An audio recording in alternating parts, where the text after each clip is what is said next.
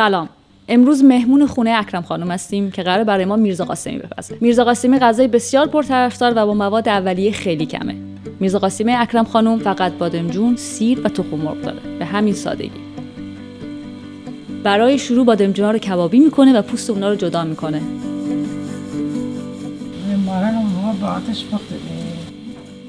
البته میگه بادمجون باید روی آتیش کبابی بشه، مثل کاری که مادرش میکرده، ولی چون امروز بارونیه امکانش فراهم نیست. آقا ابراهیم همسر اکرم خانم میرزاقاسمی رو با گوجه بیشتر دوست داره، ولی نظر اکرم خانم متفاوت. آقا ابراهیم بیشتر از 30 سال آشپز حرفه‌ای رستوران بوده و تخصصش هم کبابه. دونه بادمجون اگه بزرگ و زمخت باشه باید جدا بشه، ولی این بادمجون این مشکل رو نداره. بدون روغن اول بادمجون رو تفت میده و میریم تو آشپزخونه برای ادامه کار.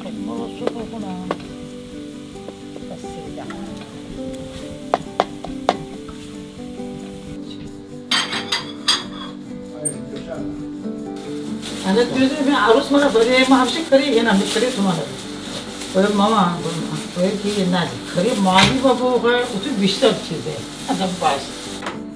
اکرم خانوم سیرداغ و کره رو جدا تفت میده تا بهش تخم مرغ اضافه کنه.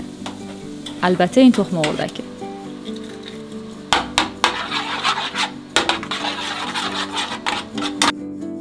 تو این مرحله تخم اردک و سیر رو از تابه خارج میکنه و بادمجون رو به تابه اضافه میکنه. کمی هم زردچوبه لازمه و البته نمک.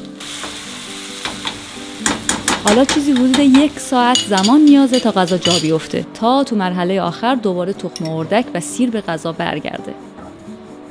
ظرفایی که قدیم استفاده میکرده مسی بوده و ناراحته که چرا همه رو فروخته و جاش ظرف روحی خریده. بابا همه رو فروش پاتم چقدر هیچ یا برا بگیریم پاتی با رو بگیریم رو.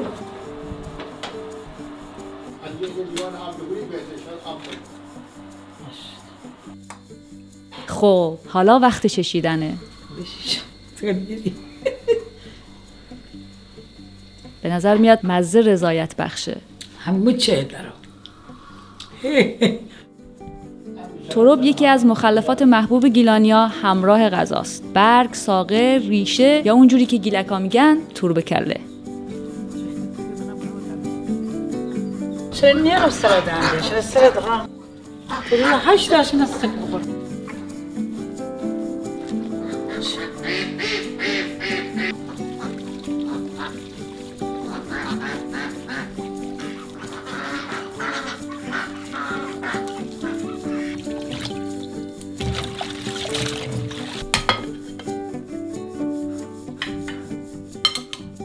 اینم نهار امروز. میرزاقاسمی با برنج کته، دسترنج خودشون و البته ترب. ساده اما بسیار خوشمزه.